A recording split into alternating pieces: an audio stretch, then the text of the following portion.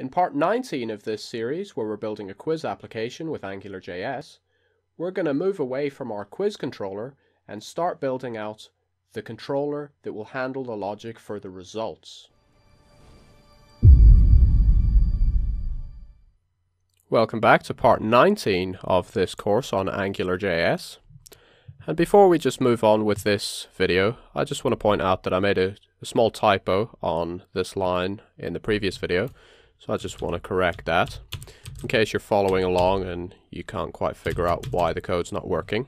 It was just a quick typo there.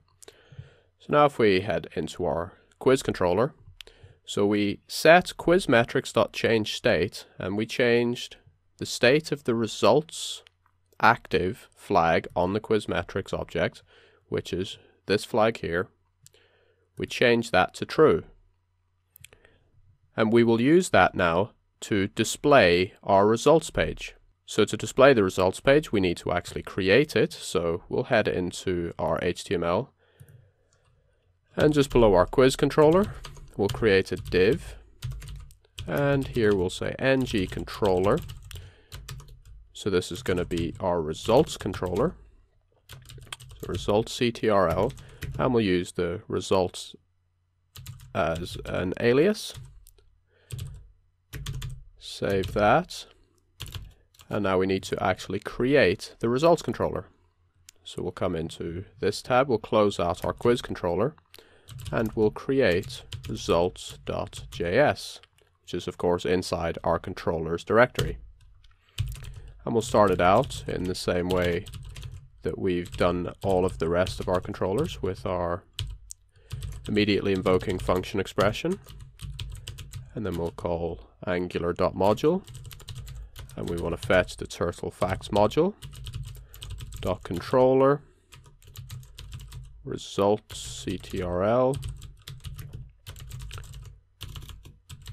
and we'll call results controller. We'll create that function here.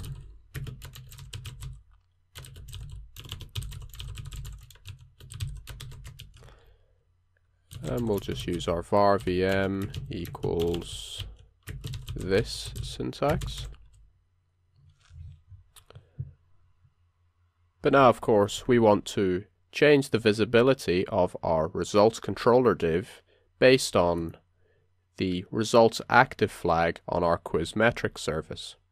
So to do that, we need to inject that service into our results controller. So we'll do that by calling our results controller function and using $inject. And inside the array, we'll just give it quiz metrics.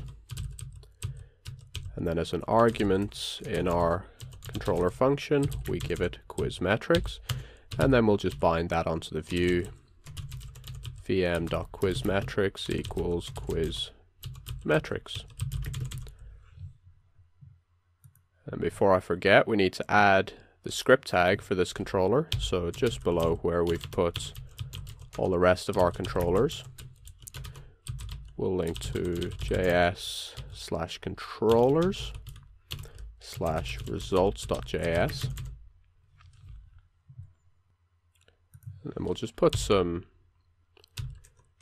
text in here, just so we know that this div is actually displaying. And we'll put ng show, and we want to show based on this results active flag being true. So we can get hold of that from our quizmetrics object inside the results controller. So results dot, because we're now inside our results controller, quizmetrics dot results active, and we will save that and come into our browser, and we'll start the quiz, and we'll quickly speed through the quiz. Yes, we are sure, and that's not supposed to happen. But if we scroll down, we can see hello world. So what's happened here? Well, what's happened is we've displayed our hello world using the ng show, but our list controller is showing. So if we head back into our HTML and take a look at why that may be, if we scroll up to the top where our list controller is, we're ng hiding on the quiz active flag on the list controller. But remember, that's set to false by default, and then when our list controller has finished, we set the quiz active to true, and then that obviously hides our list controller and in turn displays the quiz controller. But when we're finished with the quiz, we wanted to get rid of the quiz, so we set quiz active back to false. And we did that in our change state function. And we called the change the quiz and we set it back to false. So that means that our list controller will also display now that the quiz is finished. So we need to amend this ng hide, and we want it to hide when the quiz is active or when the results are active. So we can come in here and we want to reference our quiz metrics service, and because we're in the list controller now, we want to say list.quizmetrics. So this is the same service that we've been referencing in the quiz controller and now the results controller. And we want to say results active and then save that. So this syntax here is just saying if the quiz is active or if the results are active, we want to hide our list controller. So we save that and come back into the browser. When we scroll to the bottom, we can see the hello world isn't there anymore. It's because we've refreshed it and the results obviously aren't active, so we don't see the results controller. And now we'll skip through the quiz again quickly. Are we sure? Yes. Hello world. And the quiz is now disappeared. The list controller isn't displaying anymore. And we've just got the hello world, which is from our results controller. So that's exactly what we want, and now we can move on to creating the markup for our results page. So I'll see you for that in the next video.